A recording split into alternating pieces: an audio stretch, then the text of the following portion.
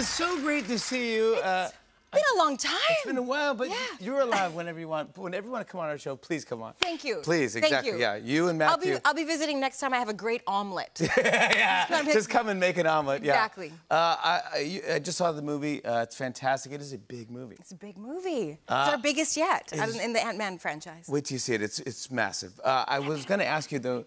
Yeah. Do you remember getting into acting and like your first couple roles and like? I was not looking to get into acting when I got into acting. Really? I was in university. I was a broke student. I just needed to make some money and a job that was flexible. I had no rear window in my car. It was duct tape because I couldn't afford to replace it. Wow. I was living on like peanut butter and tea. And somebody told me there's this great thing you can do. You can go on film sets. You can study all day. They give you free food and they pay you for it. Wow. And I was like, fantastic. And I hooked myself up with an extra gig. And the first day on set, they were like, do you want to be an actor? I was like, nope, don't. Actually, I want to study my books. They're like, great, you're hired. And they upgraded me to actor. No way. The first day on set. See, it's just meant to be. And I just had to kiss some guy. Yeah. I was on screen, of course. Yeah, of course. Yeah. That's all you had to do. Yeah, it was just on screen. It was innocent. Yeah, it's called innocent. Yeah, and then I went on to commercial work because that paid a lot more. Yeah. But then that was really degrading. And then my agent was like, "Can I just send you out for some real roles?" I was like, "Dude, I don't want to be an actor. When are you gonna figure this out?" He's like, "Just let me do it." And I go, "Okay, fine." Yeah. And that was in January of 2004. And in March of 2004, I was in Hawaii shooting Lost. Wow. No way. And you were phenomenal in Lost. And I got to replace my back windshield. All the peanut butter you want. No, actually, I got rid of that car. And actually, the vehicle I bought that first season was a 2001 Ford Escape. It was a used Ford Escape from the dealership. I am still driving that car to this day. Is that right? Yeah. Just 20 years I love later. a Ford Escape. Yeah, just a mom soccer vehicle that I've been driving for 20 years. I was thinking about this because Lost was very secretive, obviously. You're not supposed to know what's supposed to happen, what's going to happen. I go, Marvel is completely secretive. So you must be good at keeping secrets. You're like, yeah, I'm used to this. I'm really not good at keeping secrets, and I'm really rebellious against the whole secrets thing, because I'm like, guys, this isn't Pentagon secrets. We're not holding really, really life-changing, important information. Yeah. And when I was on Lost, we were sort of the beginning of that secretive thing, because Twitter was invented while I was shooting Lost. Oh, yeah. There was a world before Twitter, for those of you who are under 25 in the audience.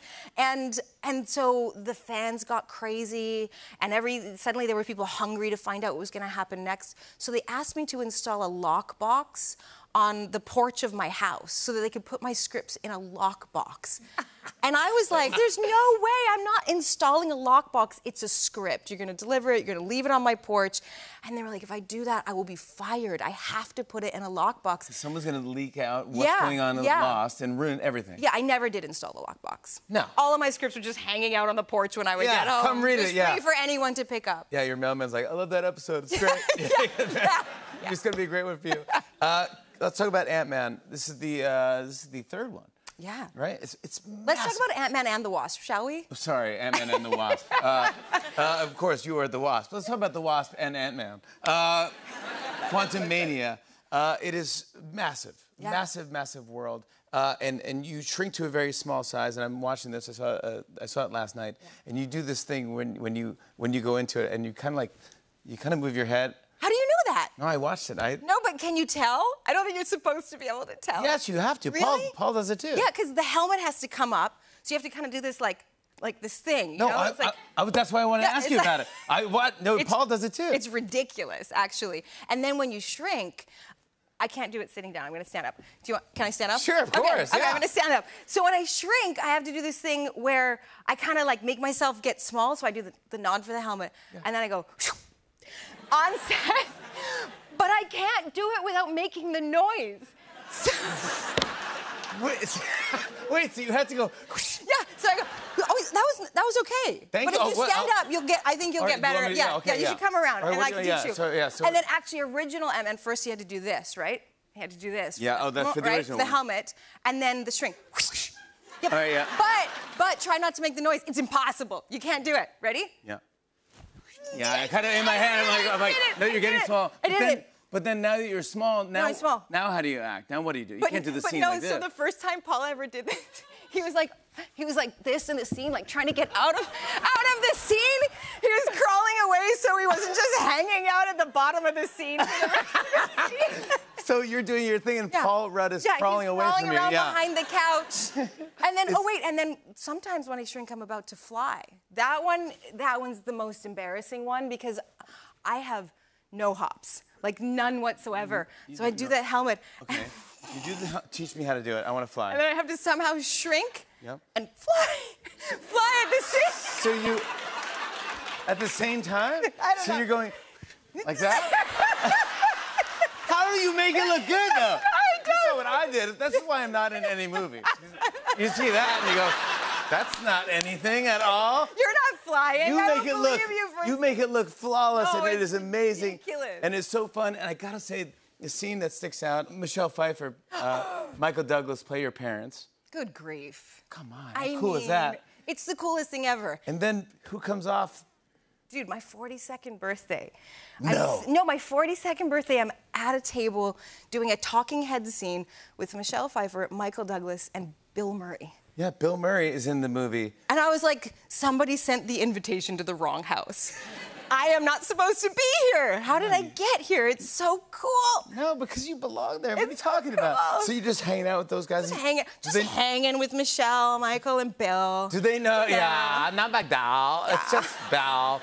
It's my buddy Bill. That's my buddy Bill and Michelle. Yeah, it's so cool. Yeah, and Michael. Michael, Michelle, Bill, Michael, Michelle, Bill. Did they know it was your birthday? Yeah. We were on the Volume, and that's a stage with like thousands of LED lights that create the quantum realm around us, which is really, really special. And what do you see when you're in the Volume? So what you see in the movie, we actually were in that. Oh, so it does look like They looked like that. So that's instead real. of green screen, instead of trying to imagine all of it, it was right there. I watched Krylar's ship come down from the heavens and Bill Murray walk out of it. No way. It was so fun. It was Happy birthday. I know, to you. So Come good. on, that's the best. Good. Can we set up what's going on with the Wasp and Ant-Man? Yeah, I'm gonna try. I think we set it up really well. No, we set it up really well, yeah. Ant-Man and the Wasp, Quantumania. So I think in this clip, right? Yep. I think Yep. that this beautiful family nucleus that's formed now between the Langs, the Pims, and the Van Dynes. Yes. Do you know who those people are? Of course. Do I have to explain who those people are? No. No, let's carry on. Yes. They're all in the basement. It's very family, this movie. Yeah, if you haven't watched the first two films, then you're not my friend anyway.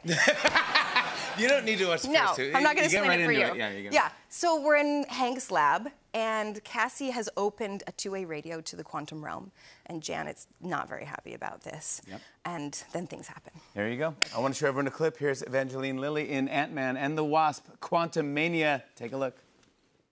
So you've been studying the quantum realm? Mm-hmm. Why didn't you ask me about it? I tried, Mom. A lot. You never wanted to talk about it. Cassie's just been curious, and we gave her some pointers. This isn't exactly ant science, is it, Henry? You know how dangerous the quantum realm is. We all do, Mom. Nobody's going to the quantum realm. That's why we made this. It's like a satellite for deep space or the ocean.